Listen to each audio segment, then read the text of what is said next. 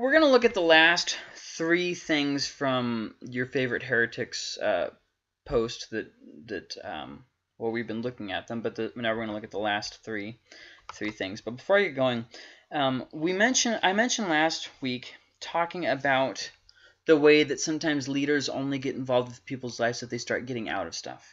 And, I said some stuff last week, but I started thinking about it throughout the week, and I felt like I needed to say more, so I'm going to just real briefly touch on this. Sometimes as a leader, you get so focused on putting out fires that you forget that there are more than just the problems. And so there'll be people who are struggling that you just don't really have time for because you're too busy dealing with all the problems. And yes, some of the things that people leave the church for are, some of them are serious, some of them are not serious. But ultimately, you have to remember that there's never going to be a church that doesn't have problems. There's never going to be leaders that don't make mistakes. So there has to be an understanding of, yes, there is a difference between a leader that made a mistake and a leader that's not doing their job. There's a huge difference between those two things.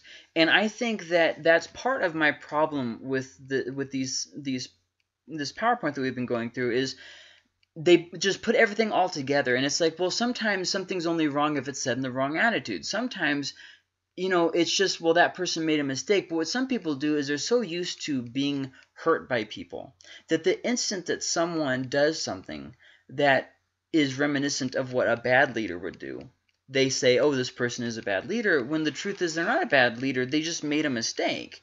And so you have to come to a place of being, if you go to church, you're going to be hurt. If you go to church, the leader will disappoint you sometime in your life. The difference being, is everything pissing you off? Or, so basically, are you trying to live in a delusional world where nobody ever makes mistakes, in which case you don't even belong in it?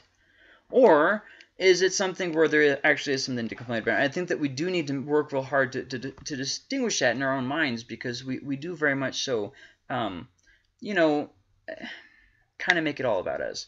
So some of these complaints are true because people always mess up and fail to be perfect. Grace is usually not given by people who wish they had grace given to them. That's the thing that I think is kind of ironic in all this. Some of us have really good reason in the past to leave church. And a lot of my generation have taken that step to leave the church. But the thing is it's like, you are wanting them to give you grace and you're not willing to give them grace. That's kind of a bit of a contradiction. It's something that we all have to be careful for, and it's hard because you don't want to dismiss this argument because my generation is so concerned about it that they're willing to just give up on God and the church and everything. So it's worth looking at, but yeah. Victims become victim makers oftentimes. You see people who've gone through really bad childhood trauma, for instance, grow up to try and give trauma to as many people as they can. The church is in a very unhealthy place. The church is a very unhealthy place to work currently. Looking at, the United States church and the world church and everything, it's just not really a healthy place to work right now. But it doesn't have to be like that, and it already has started to get better. So I think that these things are things that we should, keep in mind. That, yes, the church isn't where it should be, but are we going in the right direction? And I think we are going in the right direction. The church is becoming more accepting of people with mental health issues, but the thing is, there's just this generation, the last generation really, that just made the church a very unpleasant place. And the thing is, the good news in all this is that they're dying off. Now, that might seem callous, but at the same time, they made the church a living hell for my entire generation, and I understand why my generation is leaving. But with that being said, those people are dying off, so it's not something that's going to last for forever. Now, however, and we'll talk about this next week, we are making our own mistakes that we're going to have to live with for ourselves. So that's something we'll look at that next week. So some things you have to grow before you get, though. So a lot of the things mentioned in this PowerPoint that your favorite heretic posted was, there are some things that are offensive if you're not there yet. If you haven't reached a place of growth, you're not going to understand it. And if you try and force the person to understand, they will misunderstand and then they'll get mad at you. So that's kind of what the church has tried to do in the past. This is how it is. You need to understand that. You don't understand that, but you're going to, because I'm going to make you understand that, and I'm not going to, whatever. You just have to be. And it's like people don't grow like that, and they don't really learn like that. You kind of have to work with them and kind of give them time and give them space. And I'll give you examples so you don't think that I'm just pulling this out of my butt. There's someone struggling with homosexuality, right? They don't know exactly how to deal with it. They don't know how to, whatever. Does God hate me? Did God make me like this? Did I do something to deserve this? They have all these uncertainties that they're going through, right? And so then their first step is to try to ignore it. Hey, maybe I'm not really gay. So then they go to another step eventually down the line, and they get to the place of, well, I can't ignore it, so I have to embrace it. See, and it makes sense when you're in that kind of a situation. I ignored it, it didn't go away, so I'm just going to accept it. And you see a lot of Christians do this. I have this problem in my life. I'm going to ignore it and just pray that it goes away. Well, it didn't. Okay, well, then I'm just going to live with it. And it's like, well, what if God wants us to grow from it? What if God wants us to pray in it? And all those, those kinds of things. And it's, no, it's fine. And so, same thing with homosexuality. So then somebody like you or me comes along and we say, hey, homosexuality is a choice. And it's the wrong one, too. Well, then obviously you guys can see where this argument is going to go. The next thing they're going to say is, hey, I didn't choose to be like this. See? And so they weren't at a place of being prepared to hear. So instead, the rushed thing that was shoved at them, they just weren't at a place of growth to hear that yet. And a lot of the things that are in this PowerPoint, like we're going to look at one thing we're going to look at tonight is giving tithes. If you are not spiritually mature, tithes is a chore. If you are spiritually mature, it's a way that you worship God, and it's something that is precious. There's been many times when I've been giving tithes, and I've been in tears thinking about all the good things God has given me, and how my money is something so simple, like my money can go so far to reach so many other people's lives. I didn't always feel like that. There was a time when giving tithes was a chore. See what I mean? I wasn't there yet. And so when people talked to me about giving tithes and being faithful in that, it was more of a nuisance than anything because I wasn't there yet. And there's a lot of things in this PowerPoint that to somebody who is not spiritually mature, and then somebody comes along and says something judgmental, it's not going to go well. So then the homosexual person would say something like, well, I didn't choose to be like this. And trying to force them into understanding that you live off morality rather than feelings, and how they should deal with their trauma, that whatever happened to them, that's just going to be rejected. And there's almost this idea with that argument, and it's not just with homosexuality, it's with a lot of different things, where they'll say something like this, love is love. Well, so you're saying sex with animals is okay, and then they'll say, well, you're a homophobe. Don't even say something like that. Don't compare me to somebody who has sex with animals. And it's like, well, but you just said love is love. Well, that's not what I meant. And it's like, so what is the line here? And they're not at a place where they feel like you can have a disagreement where you aren't rejecting them at their core as an individual. And so what's happened is our society thinks love and acceptance are the same, but they're not. And because people have all these insecurities, part of which are due to the fact that there aren't fathers in our generation, in my generation, what they do is they say, you have to accept me as I am. But this implies that they don't need to grow, and it implies that they have the absolute standard that they are right, and they don't need to change or learn or anything. And the long and short of this whole argument that they're making Christians so judgmental and stuff is they're saying something along the lines of this: to see someone stuck in an emotional hell because of their past trauma and leave them there because you should just accept them as they are. Most cases, if not all cases, of homosexuality are caused from a past trauma, usually with an authority figure, almost always the father. Almost always. Not 100% of the time, but like 95% of the time. So you're saying, accept you as you are, and not deal with that emotional trauma that you've been through. And there's a lot of this idea in our society right now where you can't help somebody work through their emotional trauma. You have to just embrace it. That's who they are. It's like, but that's not who they are. That's how wounded people act. The way forward isn't to ignore it. the way forward is to start addressing and helping people in these kinds of situations. It's like, for instance, there's been a lot of people in the past who have, sex crisis, trying to figure out if they're a man or a woman, or all these different things, which wasn't as big of an issue a generation ago, but it is in this generation. So what do Christians do? Well, you were born that way, duh. It's like, well, yeah, and I definitely understand what you're saying, but that's not where they're at with their emotional growth. And obviously, for them to develop this kind of a crisis, that there's some kind of an emotional trauma that they need to work through. So rather than helping them, we've kind of become more or less police force, if that's the right term. But my point being, accepting them as they are, it's irresponsible and it's unloving. You should never accept where you are and just, I'm not going to grow. How I am and how I perceive things is the absolute standard. That's just not right. But once again, it has to be at a point when somebody's ready. So some of these things that are in these PowerPoints aren't necessarily wrong, just maybe at the wrong point of the person's development. And the main point that I'm trying to make is that you don't leave wounded people to bleed out. What if a child molester could be diverted before he molests?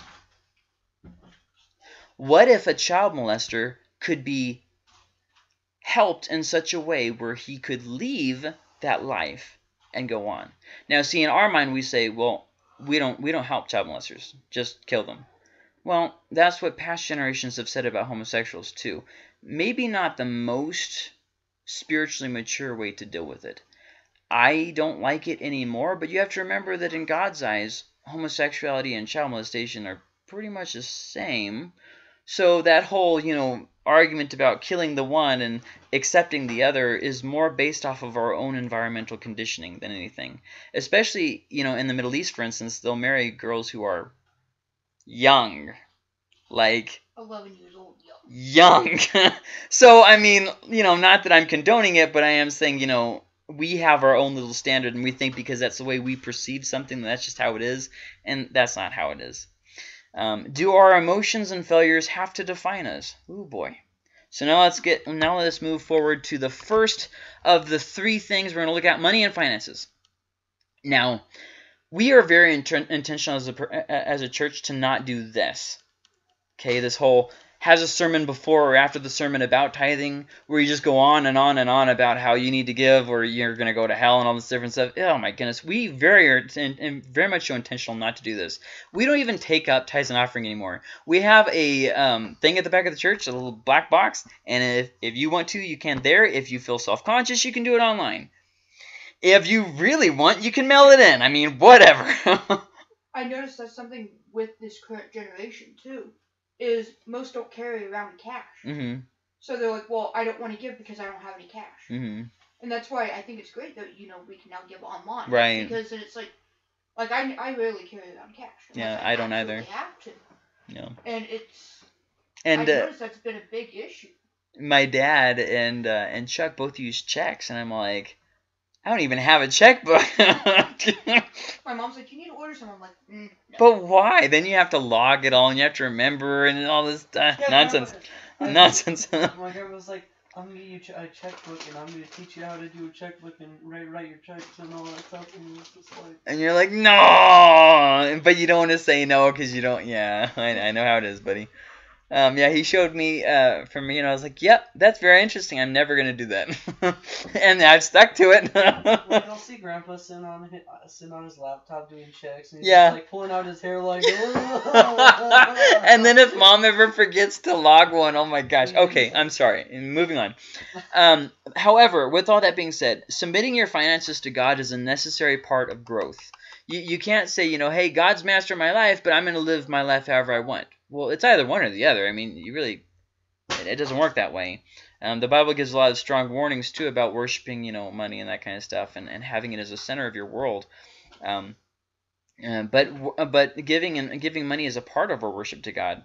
And when we give our money as He directs, that is a necessary part of obedience. See, what we want to do is we want to pray for these big things, but then we don't actually want to have to obey God. And it doesn't work like that.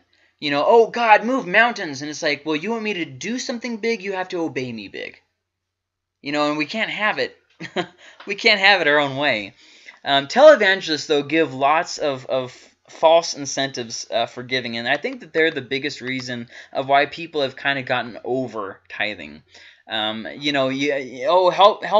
buy my jet so that I can live in my $10 billion mansion. It's like, well, now let's hold on with that. Some churches really are desperate, and they deal with it poorly. They're on the verge of closing their doors. They don't know how to deal with it, so they're just like, let's keep really pouring it in. You need to give your money, and it's like, well, when I've learned that as a leader in the church, if your focus is on getting people to give, it's going to be on getting people to give.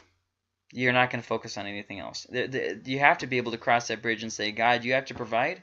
We're going to teach biblically, but it's not going to be all about finances. Should you submit your finances to God? Absolutely. And is that what we're going to talk about every month? No, not at all. There's just more important things. And, anyways, some some churches exist just to exist, and so they go through these dead rituals, and it becomes nothing more than a continual cycle of giving so that they can have you give again tomorrow. And my point is this: you have a church with like a pastor or whatever that's barely scraping by, so then they get you to give tithes. They don't do anything in the community. They don't do anything for anybody. They don't, use their money for anything. But then they keep having you give tithes so that they can just have you keep giving tithes. It's a church that exists for no other reason than to exist. Our church does not do this. Yes, we do give tithes, we teach tithes, but we do community outreaches, we give to things. There's all kinds of stuff happening there. We don't ask people to give just so that they can give. Giving is a part of worship, but I'm definitely not disagreeing about the whole droning on and on and on about tithes. Just drop it already. Pastors exploit tithes for mansions and luxury cars, with families struggle to make ends meet. Now, one point that I need to make is this is not all pastors. In fact, this is a very small percent of pastors. And another thing I want to point out is that some pastors are going to live in houses that are really, really nice because that's the area that they live in. If the houses in your neighborhood sell for $150,000, guess who's going to have a $150,000 house? What do you want them to do? Live in the street because they can't find a cheap house? Right. That's not reasonable. Let's say, for instance, just roll with me on this. I'm not defending Joel Osteen. I think he's a snake. But just hear me on this. What if the city that Joel Osteen lived in, every single house was over $1 million?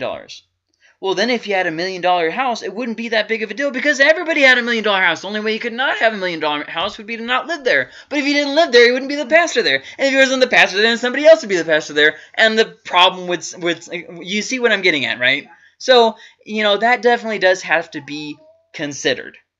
Okay? This house that we are currently having this lesson in, which I've converted and tried to make as user-friendly for handicapped people as possible, this house cost, when we bought it, with inflation now it's way over $100,000, but we bought it at $85,000, which at the time was high. It was worth about $75,000. I went up an extra $10,000 because they were willing to work with us on, it doesn't matter. More of the story being, I overpaid a little bit at the time, and now that inflation is so high, which by the way, it's a terrible time to buy a house, now that inflation is so high, our house is probably worth $130,000. Not because of anything special about the house, just because rates are ridiculous right now. It's a terrible time to buy a house. And with that being said, that this is about the norm for Tularosa. I mean, this house isn't like anything like over the top. It's not a mobile home, so it's going to be more expensive than a mobile home. But then that's kind of my point. So most pastors don't do this one, the whole exploiting tithes thing. There's this idea with people who don't know what they're talking about, that they just assume that the church is taking all this money and then the pastor rolls around on it in a big vault in the back. And that's just not true. And people who say this are typically people who don't know anything about the church's finances. They just have strong feelings about the church's finances, but they just don't really know what those feelings are. Well, the churches shouldn't be tax exempt. Okay, let's think about this. Church is not being tax exempt while the pastor spends all of his time with people who are dying in the hospital. Okay. Church is not being tax exempt when they're doing events like Santa in the Basin. So you want us to pay taxes on all those toys that we're giving out to kids? That's insane. No, churches should not pay taxes. That's ridiculous. I mean, if construction companies can get away with being tax exempt, why wouldn't the church? That just doesn't make sense. But people who, once again, don't understand finances, they have all these addendums and rules that they think that the church should follow, and it's like, no, just no. Anyways, most pastors and churches don't do this, but the ones that do, they do it to the excess. The Osteens, the Copelands, oh my goodness. You should deprive yourself as a leader and live at or below what others live at. That is true. You shouldn't. There should be a point when you say, I have enough, and that's okay. I don't need another raise. But with that being said, there are even way more churches who actually don't even pay their pastors and don't pay them what they're worth as it is. For instance, when I was working at the church over 40 hours a week, we're talking 60-something plus hours a week, guys. I was making pennies. And when I cut way back, I didn't make any less or any more. I'm on a salary. See what I mean? So now I'm trying to get over, my mental health issues while, not making any more or any less, and the truth is that I could make a lot more money working somewhere else. My dad could make a lot more. He was making a lot more money working somewhere else. And so for the most part, this doesn't really happen. So I really don't think it's a fair thing to point out something that a televangelist does. I mean, I've seen televangelists that smoke and drink. That doesn't mean that we should, have this as that's something that the church is doing wrong. No, it's something that a fake is doing wrong. There's lots of things that fakes do wrong. I know lots of false prophets. You want to go through all the things that they're doing wrong too? Anyways. So a leader should deprive themselves and live at or below what others live at. I think that's absolutely true. Churches shouldn't exist as nothing more than donation stations, and unfortunately, this is the case for a lot of churches. Is they're just in a place of give, and there's really no quote unquote return for the give. You know what I mean? Like in the Bible, for instance, where the church had to sustain itself because they were ostracized by their community. People couldn't have jobs. People were overlooked. Well, now there's welfare and that kind of stuff. It's a lot different. But back then, the church really only got help by itself. So when people like Barnabas came along and they sold all of their land to help the church, this was a major thing. And, times have changed in history. I mean, you can't just ignore the historical context and say, well, Christians should live with nothing and pastors should live with nothing too. That's not what Paul said. Paul said, hey, you shouldn't, even an animal should be able to have food while it's working. How much more, did he write this just for the animals? Of course not. How much more should a pastor also get paid for the work that he does? And I'm not saying that as a pastor. I had that same feeling before I was a pastor. And I won't always be a pastor. And I'm going to have that same feeling when I'm not a pastor too. So, there's that. Telling you God will honor your finances if you start giving more to the church. Oh, this one irritates me so bad. Always misquoting verses to do it too. If you give in tithes and offering, the God's going to make your bank account overflow. It's like, what are you talking about, man? Oh, man. Anyways, the truth is that if you honor God in your life, yes, you will find Him blessing you in areas. That doesn't mean that you're going to have money out the wazoo. I think one thing I've heard is some people told me if you don't give your money to God, then He'll destroy you or something, or He'll cripple your life. Well, no, I do understand what you're saying, but with that being said, I have seen in my life plenty of people who they refused to give tithes. I'm not talking about young Christians. I'm not talking about older Christians who knew better. And God had dealt with them, and they're just like, no, I'm not going to do that. It's my money. And God did bring things by to teach him a lesson. Like one guy, for instance, here's a good example. He owed, it was an exact amount. It was like, let's say $337 to God in tithes, and he wasn't going to pay it. So he had, it was a barn that burned down.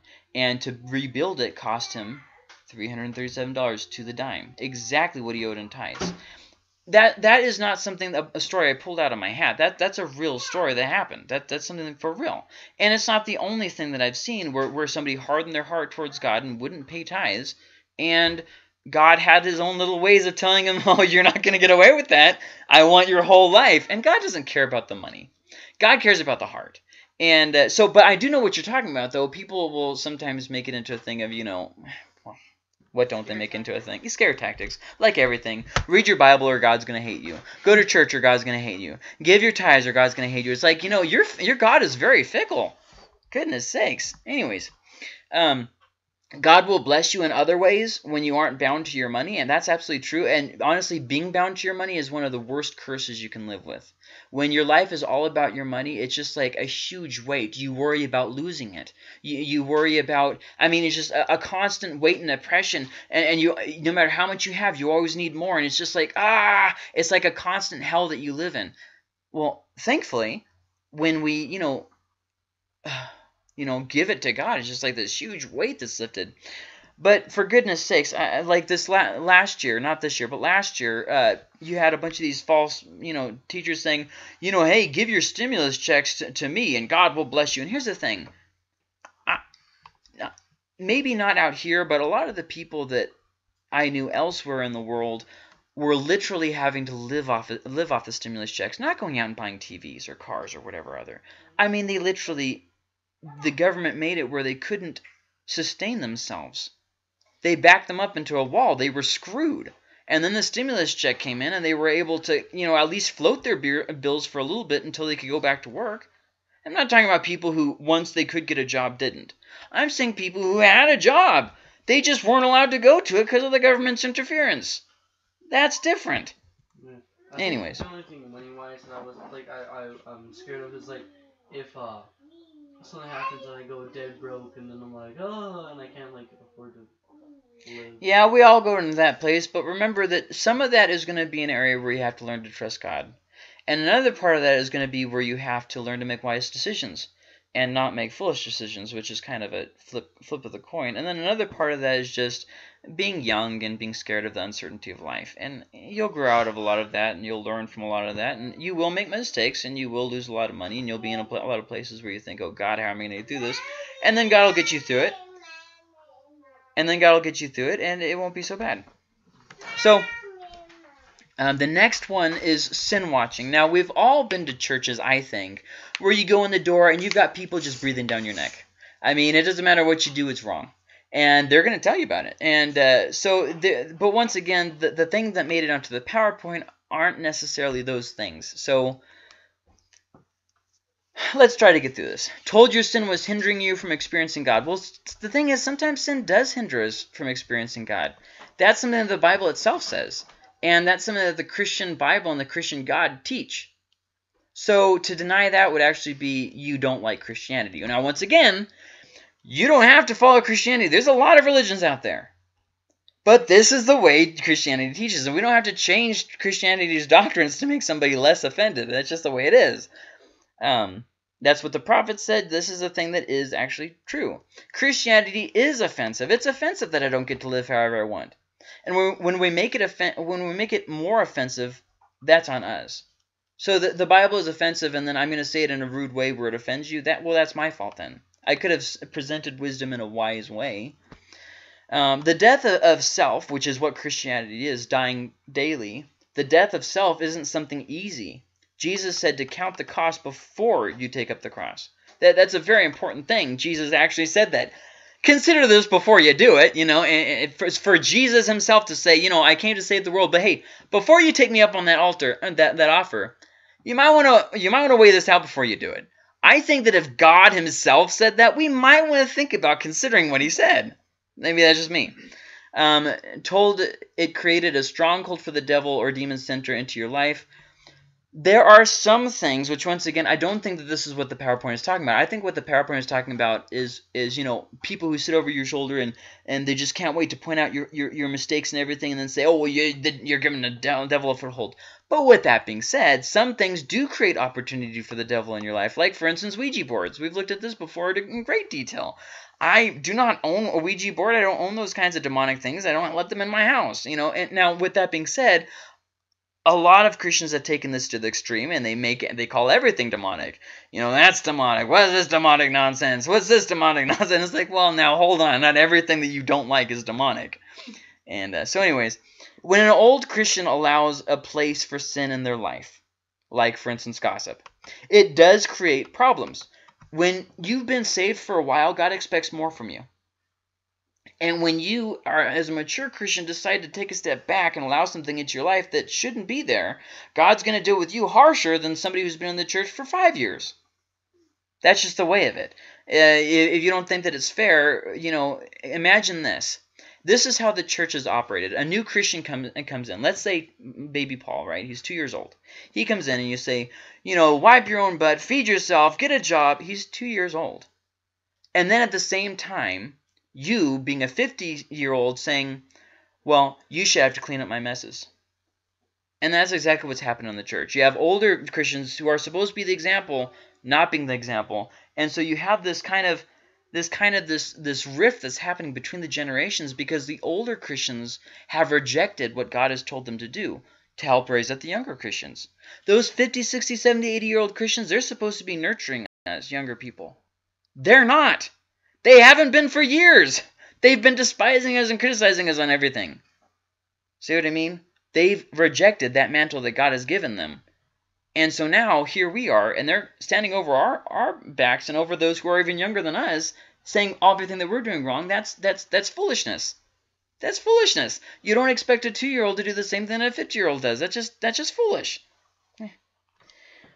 Usually, this is used as a means of shaming those who are weaker or younger instead of focusing on the older Christians that have refused to grow and become more like Christ. So in other words, the older people who should know better, let's ignore that, but let's shame people who are young and weak.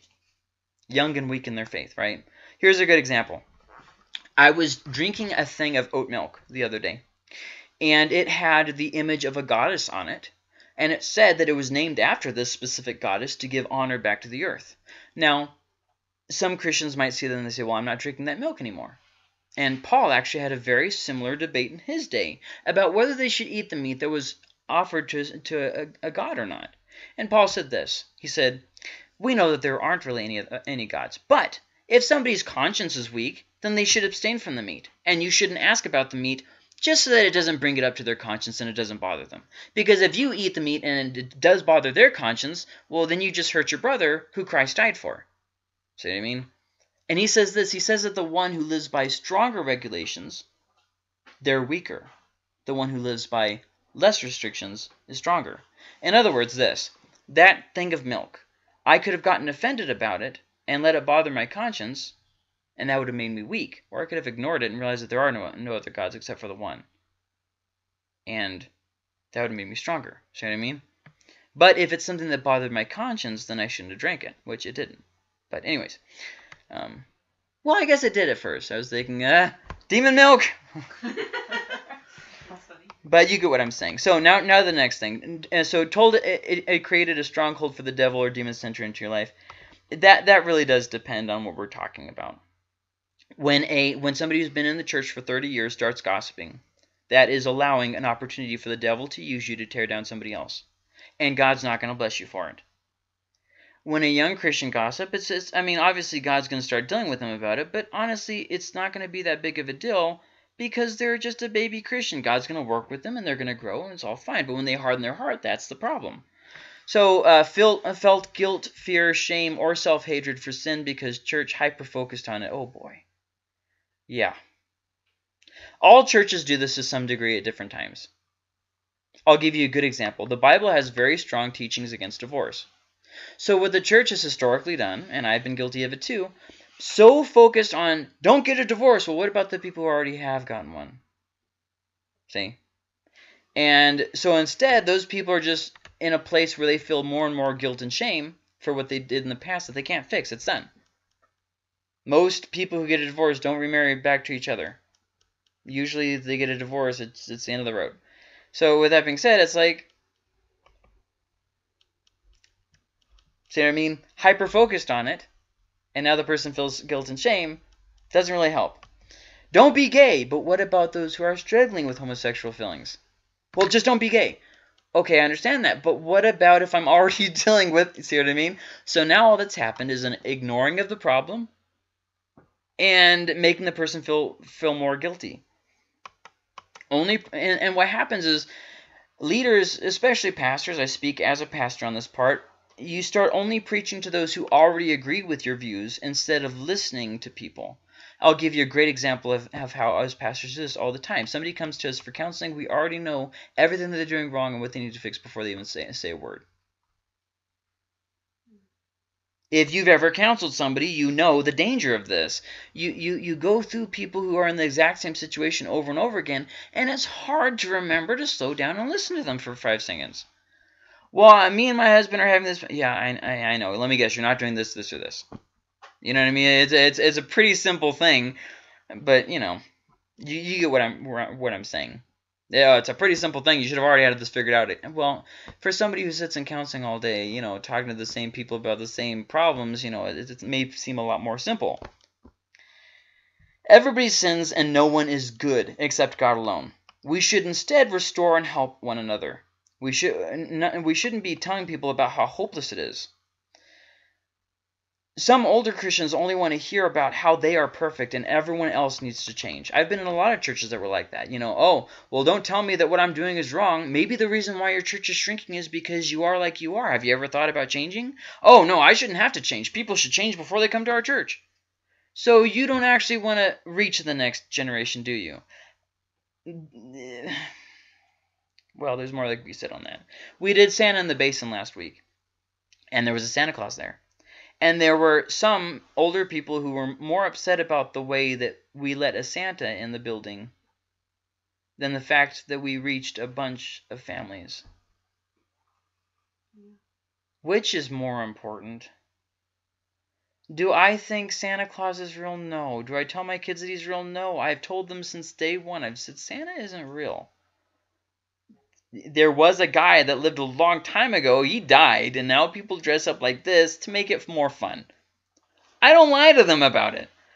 But the mall? I saw him at the mall. Yeah, no, dude. Freya seriously was like that. She's like, "Look, Santa! I'm gonna go home and tell Daddy that Santa is real." And it's like, no, it's a guy in a suit. Oh, God. But anyways, moral of the story being, for that older guy, it was more important that the church didn't get up on its soapbox and say, Santa, you know, whatever.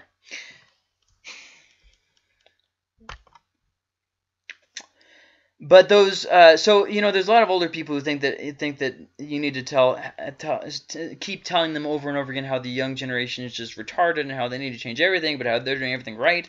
But those struggling, looking for hope, shouldn't be met with judgment. Should be met with judgment and condemnation. Hey, it's okay for me to be in the church my whole life and to still be bitter and nasty, but you know, if somebody else comes in the church, you make sure that they feel judged and condemned so that God can change them. Oh, okay, that's one theory. We definitely should not be sin watchers, but at the same time, we are accountable to one another, and we're accountable for one another. So with that being said, whereas we shouldn't be watching over each other's backs to make sure that each other is getting caught and, you know, to make sure other people are tripping up, we should definitely be watching out for one another. I see that you're struggling in this area. Is there something I can help you with?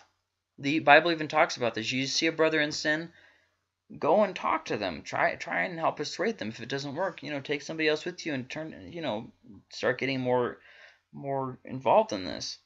But I will say this, it's a lot easier to talk to somebody about something if you know them and you're their friends. Like, for instance, I feel a lot more comfortable talking to Nicole about something than, for instance, the newcomer who came last Sunday. I don't know that person. I know Nicole. I've known her for years. I feel like if there was something that she was doing that I would be able to talk to her and say, hey, Nicole, you know, I feel like you're doing this. You know, is there what's going on there? You know, but you get what I'm saying. And when you're friends with people, it's a lot easier to connect. And so you have these older people in churches that are shrinking, that don't want to connect with anybody, and you know, then they still want to have a say in their life, and that's just not how it works. And we should definitely help each other. So the last thing that we're going to be talking about now, this is definitely absolutely something that is plagued the church for years. Obsession with spiritual gifts and warfare, right? There's demons behind every door. Behind everything, there's a demon. Oh, if something bad happens to you, then it's probably spiritual attack. Now, here's the thing. Many times we ignore spiritual attacks in our life. And sometimes even to the point of stupidity, where something's going on and we just fail to take in that Satan is definitely trying to destroy us. Maybe he caused the thing. Maybe he's just using the thing that happened. I don't know. But either way, to think that Satan is looking at us, you know, without any concern one way or another is just stupid. Revelation. I just got done reading Revelation today, and it describes Satan as a dragon who's raving around the world because seeking who he can destroy because he knows that his time is short. That's how the book of Revelation describes Satan. That's not a very hopeful image. So yes, people do take it, but sometimes we just ignore spiritual attacks. Life has struggles that aren't related to spiritual attacks, though. You're going to have health issues or, concerns and stuff that it's not like Satan is like, ha ha ha, and it's just like, but still, you have to realize that Satan will see any opportunity. You know what I mean? You're disappointed about something that happened at work, and so, somebody just happens to come by and says something real snide that tears you down. But Satan still wants to use whatever you're going through to destroy you. Everything, though, is an opportunity for faith. Is this a spiritual attack? Is it not a spiritual attack? It doesn't matter. Everything is an opportunity for faith. Everything. No matter what you're going through, it's an opportunity for faith. Some things are consequences of our choices. Some things are consequences of other people's choices. And demons are definitely not behind every door. Watching or reading things like Harry Potter will invite the demonic into your life. Oh boy. I'm going to say a few different things, okay? First off, I have no strong feelings about Harry Potter either way. I've never read it. Gracie's read the first couple books. There are some things in Harry Potter that obviously aren't the greatest things to be, reading about. For instance, there's a part, if I understand correctly, with somebody being demon-possessed. It's not... It's coming across as she's having a, she's telling the future, but the way it comes across is her face is changed, and she speaks in a different voice, and after it's over, she doesn't remember it happening. So it doesn't say she's demon-possessed, it's saying that she's, foretelling the future, but, understanding the demonic side of things, you're like, oh, she just was demon possessed. Now, this is where it gets into a very complicated issue, and I'm actually working on a lesson about it. I'll probably put it on my YouTube. I probably won't teach it in Yams about where the line is for fantasy, because Harry Potter doesn't happen in our world. It happens in another world, and in that hypothetical world, let's say, for instance, Yahweh isn't God in that hypothetical world. It's a made-up world where maybe there isn't a God. Maybe there's just magic or something. I don't know. Whatever. You see what I mean? So in that way, you could get around it. But with that being said, it's hard because growing up, this was the solution to everything. It's of the devil. The Holy Spirit doesn't possess us; He uses us. And those typical Christian things, which are all true, they're good theology. But that Harry Potter isn't a book of theology, and you see what I mean? It's not as black and white as that generation made it, and that's the hard part of it. Wheel of Time, fantasy book series I really enjoy reading, although the show is mostly trash. I said it. They are fighting the Dark One, the devil, if you will, and people who serve him. Okay, it just gets complicated, and I don't really want to go too far off onto this. So let me reel myself back in. Some things that you allow in your house or whatnot that will cause nightmares, will cause ocular phenomena, things that you see. They will bring spiritual attacks, but not necessarily everything. Harry Potter has some things in it that are very questionable, but I don't know. It might not be the best idea to be messing with that kind of stuff, but I don't really know for sure. I'm just kind of somewhere in the middle. Maybe if 10 is strong, disagree, and 1 is strong, agree. Maybe I'm not quite 5 out of 10. Maybe I'm more like 5.5 or 6. I don't know. There is a difference between fantasy elements and the occult, though, but I don't know. See, some things, if you have trouble in your conscience, then don't do it. If you're reading Harry Potter and you're like, this does not bode well in my heart, don't do it. I was reading a book that I was very excited about. And the basic idea was that he went to hell to fight demons so that he could train to be a better warrior. I got a little bit uncomfortable there, so I stopped reading it. I'm not saying that everybody shouldn't read that book. I'm just saying I didn't feel overly comfortable reading about this guy going to hell. I've talked to too many people who have nightmares because they were watching something that had demons in it, and I'm just like, no, I'm not going to take that chance. I don't have a problem sleeping right now. I don't want to have a problem sleeping right now. So, I erred on the side of caution. Maybe I'm wrong. Maybe there was nothing wrong with that book. I don't know. But I'm not having any sleeping problems. See what I mean? So it seems like I won. But if you have a trouble in your conscience, then by all means don't do it. And don't condone what the Bible warns against, like, for instance, seances. So let's say, for instance, Harry Potter has a scene. I don't know if it does. We're going on the hypothetical train again.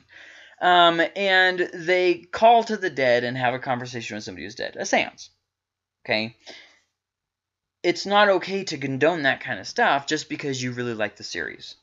Does that kind of make sense? What we do is, if we like something enough, it's okay. A good example, we were talking to somebody a few months ago, and there was this false teacher that was trying to get a place in the church, and we were just like, yeah, that's not going to happen. It's just not going to happen. And the person was saying, oh, but they're really nice. I really like them. See, they were under the assumption that just because they liked the person, that made them not a false teacher. It's like Joyce Meyer. Joyce Meyer is very nice. I find a lot of her lessons very enjoyable. However, I've looked up what she teaches about Jesus and about God, and I am convinced that she's a false teacher. She is not teaching the Bible. She's not on top. So I'm convinced. I still like her as a person, but she's wrong. See, we have this thing where if we like something, that like gives it a clear all. I like this person, so they can't be a false teacher. No. I have seen a lot of people watching stuff and having their kids impacted with nightmares. I've seen a lot of thing where they'll see or feel things in the house. One person their parents was a Wiccan, and they always saw this thing like a foggy something like a cloud of dust or something up in the corner, and they're like, that's weird. Well, as they grew up, they moved on and they didn't think about it. Well, anyways, the mom went on to have another kid or a grandkid or something like that lived in that room again, and they said there's this funny cloud in that same spot. This is 20 years later, and the person was like, nope. They just got up and they left. They're like, nope, not doing it. And so that would be a good example of of demonic activity in the house. Movies that glorify demons and evil and try to make you scared. It's not good to be scared, and if you try too hard to make yourself scared, eventually you might find yourself in a position where you genuinely are scared. So, I mean, with that being said, I don't know. Maybe it's just a foggy spot. Okay. Believe whatever you want. I was reading a book that had this blood binding ritual, and I felt very uncomfortable about it, and so I stopped reading it. And, because of my studies in the occult, I know about some things, and I just don't feel comfortable, accepting those kinds of things into my life. I just nope. There was another book I was reading that had a pentagram with a goat head on it, and the guy was chained onto it, and I was just like, I got to that part, and I'm like, done. Not today, Satan. I just didn't feel good about it. So, here's the thing. I'm going to say this about the whole reading and watching things. Go to it with prayer. That's the first thing. Number 2, if it bothers your conscience, don't excuse it, just stop. And number 3, if it's clearly demonic, don't risk it. You don't lose anything by not reading a certain book or not watching a certain movie. It's not like your life is going to be less spectacular because you've never seen The Exorcist. It's okay. It's all right. You get what I'm saying. So anyways, told tongues and prophecies are for all believers and felt less than for not experiencing that. Well, see, this is a little bit of a... The Bible tells us that tongues and prophecy are for everybody. Now, once again, though, that doesn't mean that everybody will, just that it's for everybody. So, that brings us to the second part of the sentence. Felt less than for not experiencing that. Yeah, this happened to Ben. somebody really tried to get him to speak in tongues, and he's like, and so they just kept pressuring him, and he's like, and then finally just like made something up so they'd leave him alone because, I mean, what would you do in a situation like that? Yeah, pass out. Oh, and then, but no, yeah, I've actually seen people do that, just fall over so that people will leave them alone, and then as soon as the people go away, they just like, okay, get up and like scurry off. I'm just saying sometimes prayer circles get kind of weird. You can't scurry off. You have to lay there for an hour. Because I'll always come back. Did you really? Yeah, I did. For an hour you laid there? They pushed me down, and I'm just like, okay, I'm gonna lay here until everybody else is done. And then I'm gonna get up, and they're gonna be like, hey. One time, Gracie, I was at a youth camp and I was praying. What happened at youth camp? Yeah, I bet you it did. One time I was at a youth camp and I was praying, and I fell asleep while I was praying, and people thought that I was really having a spiritual encounter. So at the time, it was my girlfriend. Her brother was there, and the mom was too. And so the mom told the brother that he should go up and support me. So he's all sitting next to me. No, he wasn't weird. No, I mean, oh no. And he just sits there, and then he just puts his hand on me, Well, I end up waking up, and he's there, and I'm just like, oh, dude. And he's like, did you fall asleep? And I was like, yeah, I'm just so tired. I didn't mean to. We were running around outside all day. I barely got any sleep. I woke up too early. We were in the mountains. I mean, come on. Anyways, tongues and prophecy are for all believers, but not everybody will be used in them, and that's okay. It's not a thing where it's on demand, and they're not always going to do it even when people are used in it. And sometimes it's only going to be at certain points in your life. Some people, for instance, they'll have like this thing that they do at one point in their life, and then they never do it again, and that's okay. I have seen a lot of Christians who were used to get seriously. Who were used in things like prophecy and stuff, then get seriously tempted and get bad attitudes and drop out. And the mark for them was that they stopped giving words and whatnot. So God was using them in a certain area, and then they got a bad attitude, and then God stopped using them, and then they backed down. See, now that doesn't happen with everybody, and just because somebody isn't giving a word doesn't mean that they're not being used by God, or they're less or whatever. The Holy Spirit, now here's something that people misunderstand. The Holy Spirit isn't a corrupting influence. There's some people who think that the Holy Spirit, when you encounter Him, that it eventually like erodes you inside and like it's a corrupting influence. That's not true. What happens is that people who are used by the Holy Spirit sometimes forget to trust God, and they stop seeking after Him, and then they get into a place of facing stronger temptations in greater degrees, and because they're not adequately preparing for it, they fall. See, the thing is the more God uses you, the more you have to pray. The more God uses you, the more you have to grow. If you're trying to just maintain, and then God uses you, and then you just stop reading your Bible and stop praying, well, what do you think is going to happen? That's not the Holy Spirit's fault for quote-unquote corrupting you. That's your fault for when the Holy Spirit started using you, backing off. And I've seen a lot of people do it. Our pride really gets the best of us. However, all believers have a measure of the Holy Spirit in their lives. When you were saved, first off, there was the Holy Spirit who led you to salvation. Second off, every believer has a measure of the Holy Spirit in their lives. It's what causes you to change, or what causes you to accept the word of truth. It's all those things. That's the Holy Spirit. And so there aren't different classes of Christians. And the Holy Spirit is the one who decides to give gifts anyways, not us. We don't get to just pick and choose. Like, I'm going to be a healer. I'm declaring it in faith. It's like, well, that's not really how it works. There aren't different classes of Christians and none of that nonsense. Felt uncomfortable or pressured to worship in an outwardly expressive way. Now, we just talked about this with the faking the being slain in the Spirit thing. And how many times have you been at, like, a conference, for instance, and you felt like you had to either worship vocally or not worship vocally, depending on who was around you? Come on. We've all been in this boat. So, one thing that I experienced myself was having to march around the room. Oh my gosh, was that awkward.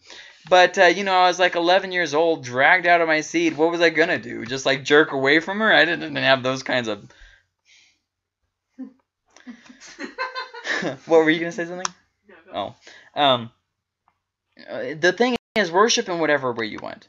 and that's fine. And let others worship as they want. That's fine too. But there's some things that should definitely be stopped. There was one church I went to, and this, every time that the spirit was quote unquote moving, and it's like, oh my gosh, and it would echo through the whole building, and it was just so distracting and awkward. Yes, that would be something that you'd be like, yeah, can we not do that?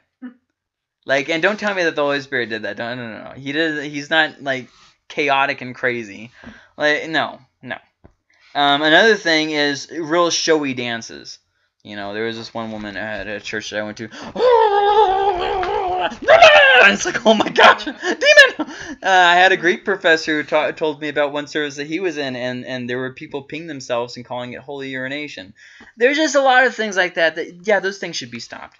That's not really worshiping God in whichever way you see fit. That's more of being weird. Knock it off. I mean, even Paul argues that people shouldn't all speak in tongues in the same service because people who come in are going to say, these people are crazy, and they're going to leave. If Paul was saying that about not everybody speaking in tongues, do you think he would give the seal of okay about peeing yourself, making loud shrieking noises, or, you know, having this, like, catatonic fit of dancing? I mean, come on. Christianity shouldn't be about impressing others, though. It shouldn't be about going through rituals. It shouldn't, It also shouldn't be about being good enough. It should be about the pursuit of God with love. And I was reading in 1 John this week, and it said this: if you love God, then you will sacrifice yourself for others. I always heard it this way growing up. This is how the teachers and the pastors always said it: if you love God, you will sacrifice your life for God. That's not what 1 John says. If you love God, you will sacrifice your life for others as Christ sacrificed his life for you. That's the very first time that I saw that in 1 John. I was like, what? And that blew me away. 1 John just has this flow of thought that how you worship God is shown in how you treat people. It's like this never-ending circle. But anyways, and so next week we're gonna close up. Hopefully, that's my hope. We're gonna close up the talk on religious abuse. Any questions about this? No? I'm gonna stop the recording. I'm gonna do it. I'm not joking. I'm gonna do it.